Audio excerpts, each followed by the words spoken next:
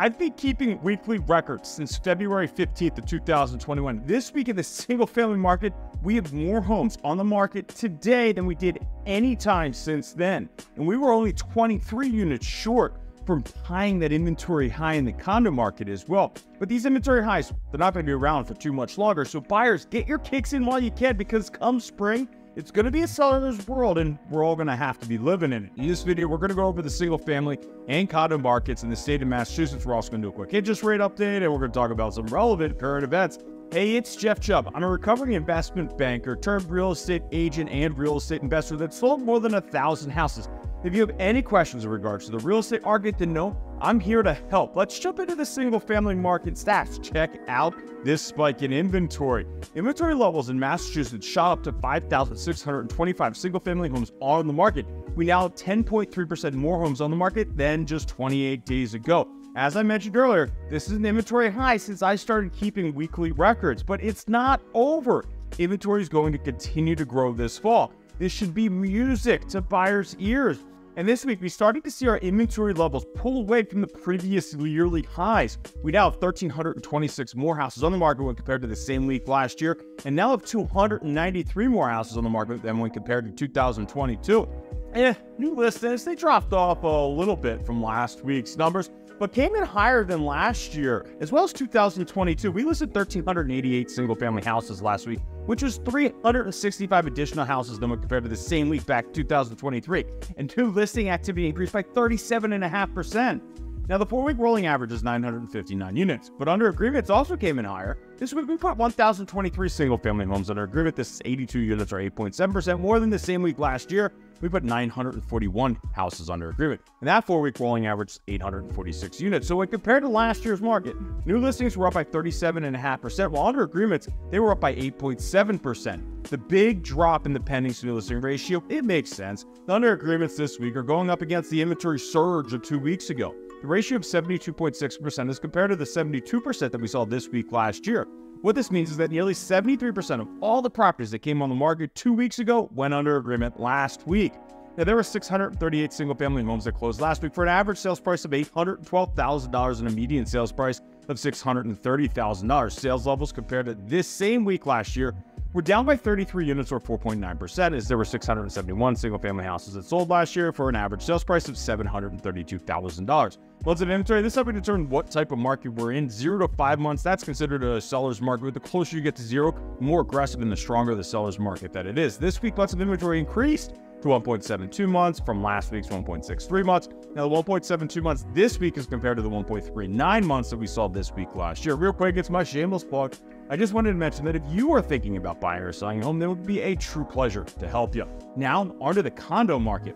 We now have 3,044 condos on the market as of Monday. This means that there's 11.7% more inventory in the market today than inventory levels of just 28 days ago. We now have 608 more units on the market today than today last year, 293 more than compared to the inventory levels of 2022, and 108 more units than in 2021. There were 623 condos that came on the market last week with that 4-week rolling average of 432 units. The 623 units listed was 96 units, or 18.2% more than the 527 condos that came on the market this same week back in 2023. And it's hard to make out this week's blue line because in 2022, we listed 613 units. Continue to see very similar data compared to 2022 when we look at the new listing ratio. This week, we put 458 units under agreement. Now, this 458 condos is 36 units, or 8.5% more than the 422 condos we put under agreement this week last year. That 4-week rolling average for under agreements is 329 units. So 18.2% more listings came on the market when compared to this week last year, while selling 8.5% more condos. Just like the single-family market, the condo pendings to new listing ratio, it fell off a cliff. This week's pendings to new listing ratio is 57.5%, and this is compared to the 63.1% that we saw this time last year. There were 249 condos that sold this week for an average sales price of $621,000 and a median sales price of $488,000. This same week last year, there were 300 condos that sold for an average sales price of $656,000. So sales levels, they were down by 17%. Months of inventory shot up to 2.29 months this week compared to the 2.17 months that we recorded last week. We recorded 1.84 months of inventory levels this week last year. And Chips, you can do me a huge favor. Can you hit that like button right down there? Believe it or not, just makes a huge difference with the YouTube channel. Plays with that YouTube algorithm while subscribing. If you're enjoying the content, how one doesn't hurt either, so please consider subscribing. Time to talk about interest rates, though, because another great week for interest rates. Interest rates are down significantly more than 1% from last year. Keep in mind that for every 1% interest rates go down, then us as homebuyers, we pick up 10% of our buying power.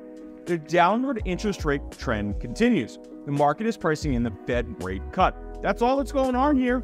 Warren Buffett has an interesting quote. He believes that interest rates power everything in the economic universe.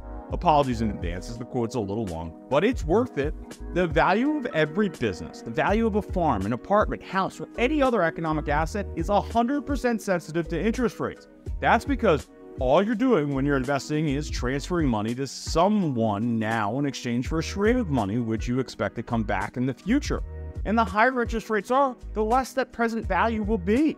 Interest rates are to asset prices sort of like gravity to the apple.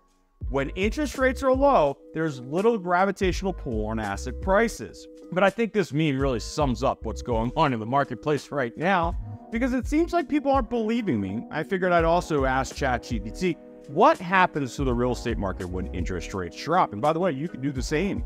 It came back saying the effects of lower interest rates are increased demand for houses, rising property values, more refinancing activity, easier access to credit, boosted new construction and development, and improved housing affordability for the short term. Man, that ChatGPT is a genius. But let's focus on that last one, because that's the key. Improved housing affordability for the short term. The decrease in rates will drive more demand, thereby more activity, which will increase prices. There's a lag in between the decrease in rates and the jump in asset prices. For all intents and purposes, we can call that lag the fall. It's a short and magnificent window of opportunity for home buyers. Waiting for rates to go down further isn't the answer. You can always buy and lock in the lower asset price and then refinance if rates continue the downward spiral.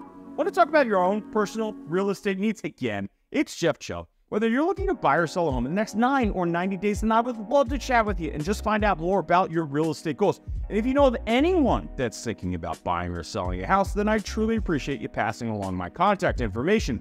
You can visit YouTubeRealEstateAgent.com or find all my contact information in the description below right down there. Until next time, and thanks for watching.